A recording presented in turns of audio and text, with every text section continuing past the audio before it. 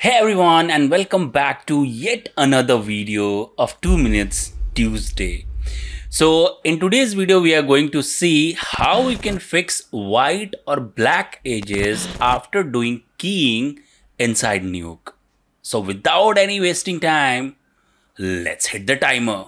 Okay, as you can see over here, I have a keyed footage, and as you can see over here, I have a very prominent white line against my gray background. This problem comes in majority when we are doing keying. It might be line must be white or black, but the process will be same. So what I'm going to do, I'm going to use a very powerful tool today, and by using this tool, we can fix this problem in a click. So what I'm going to do, I'm going to right click over here in others, and I'm going to update my all plugins, and I'm going to hit tab, and I'm going to type a node called color smear. Yes, this tool is available on Nukepedia for free. You can go and you can download it. So I'm going to hit color smear, and I have two inputs. One is omit and one is image.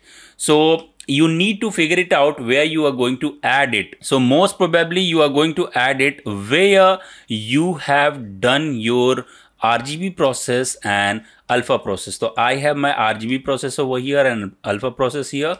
After pre-mult, I can add it. So what I'm going to do, I'm going to view from my final output, and I'm going to add my color smear over here. As I'm going to add my color smear over here, you are going to see all my white lines has been replaced with the original one, right? So I'm going to disable it, enable it, disable it and enable it. You can see the changes.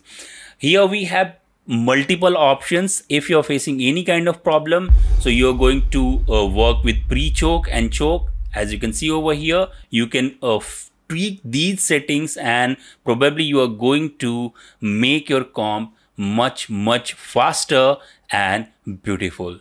So you can go and you can tweak and you can use those settings inside your color smear, and I am hoping this tool will help you to enhance your creativity. So I'm hoping that this video will help you, and if you think that this video is helping you, please don't forget to like this video, share this video, and if you're new to this channel, please don't forget to subscribe. With this said, this is VFX5 signing off. Have a good day.